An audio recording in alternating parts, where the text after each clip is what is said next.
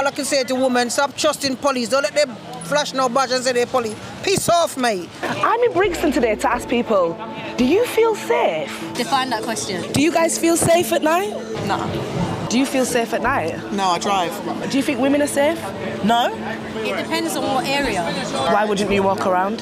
Scary, isn't it? It's nutters around. Even during the day, you walk through and you can't walk through a house to a tube without someone making a comment. Yeah, or a wink. Oh, exactly. Yeah. Especially in this job, you get like a lot of people, guys as well, where they'll kind of like harass you a little bit. Yeah. But not Like hovering and waiting. hovering and waiting. I used to work in hospitality. Did you? Yeah. It's horrendous. Yeah. Until men learn to control themselves and hold each other accountable for their actions, no woman is safe. It's not as if women are harming women at this disproportionate rate. This is men harming women. I wouldn't ever feel like I feel the need to come up to a guy and make a comment or wink at them or shout at them in the middle of the street. Like, I don't understand what they're trying to get out of it. Whether they want to intimidate me and make me feel unsafe, or whether they actually want to come and chat to me because of things that have happened and how I feel and how majority, not majority, but how some men are. Now I have this sort of prejudice against all me men. too. I'm like, you have the audacity to speak. Have you seen me? Every country has where it is that women are unsafe. So I would say in this country, we're really kind of told that we're on the pinnacle of it's all wonderful. No. My co-director and I, we run an organisation in Croydon where we talk about consent. And we talk about consent in the black context. And you know, for a lot of us, I mean, black people have only really owned their own bodies for the last 170 years. Before that, they belonged to white people.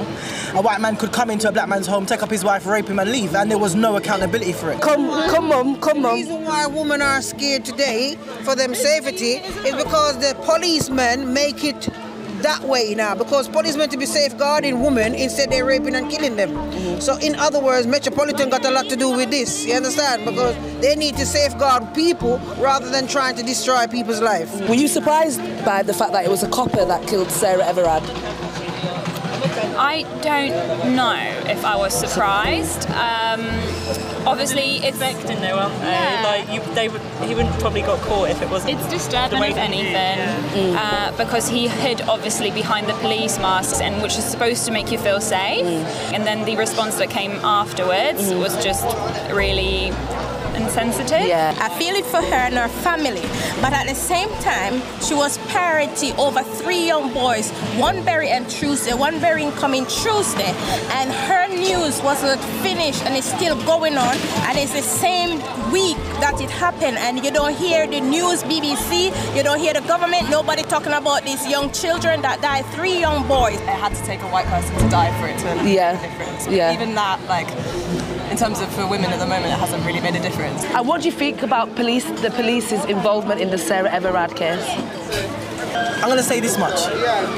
Since Windrush, black and brown bodies in this country have been talking about the way, male and female, the way the police have treated them, on duty, off duty, and nobody never gave a shit. I remember back in the days in Brixton, there used to be a police named John Wayne, that he used to plant stuff on black men and then arrest them with the same stuff that and arrest them and put them in prison. You understand? I was one of those victims. So it's the death of a middle-class white woman, and all of a sudden, it's a big thing. When for years we've had deaths in custody, we've had all sorts of things happen to us and nobody believed us. But now it's one of their own. Oh. What do you say to your daughters about their safety? I just keep them with me. What things do you think helped you as a young boy become a respectable young gentleman? I think you're pushing it. My husband is for a start. The violence against women, we need it to stop and stop right now. Yes. But we also want that TV business we want to have there. I watched Naked Attraction on Saturday night. Right. So what is that foolishness? Oh, so you think that has... No. Look at it properly. Yeah, I know. Naked Attraction. Yeah, I've seen it. What are you doing? You're inviting trouble in your house. Right. Do you think women are safe at night? Certainly. Why would I not think woman is not safe in the night? So over 15 women have died at the hands of men this year, and that's why I'm making a video, just to see if there is a solution to male violence against women? Well, it's not really male violence, you know, it's violence in general. Because a lot of our brothers is dying every day also. Agreed. As we speak right now, there might be 5 or 10 or 15 young brothers dying also, in which the men also is the pioneers of the future. Do you feel like there is an issue with violence against women? Has that changed? That's not changed. Violence against women hasn't changed. So you feel like it's always been there? Yeah, absolutely.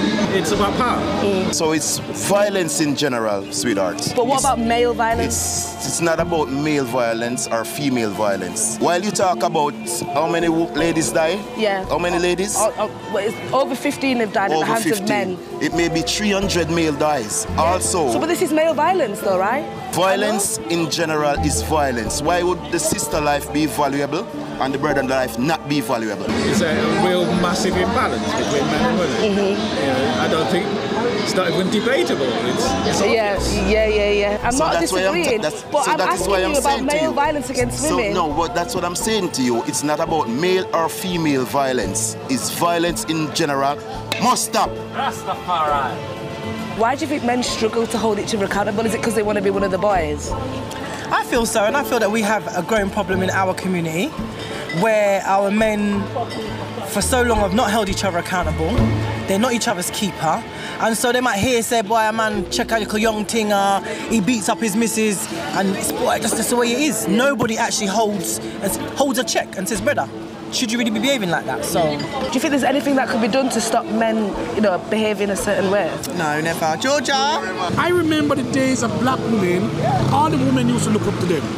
Beautiful dress, nice, properly. But now, what happened? Booty shots. What happened now? Booty shots. Oh. 1 in 2 women die at the hands of a partner or ex-partner per week in the UK. Yeah, absolutely. Yeah. And do you teach these things to your son? Well, I think my son's very clear about my feelings about that, and that violence of any sort, not just against women. Violence in period is not acceptable. I want to bring him up to be a great guy, right? And what kind of things? And how do you do that?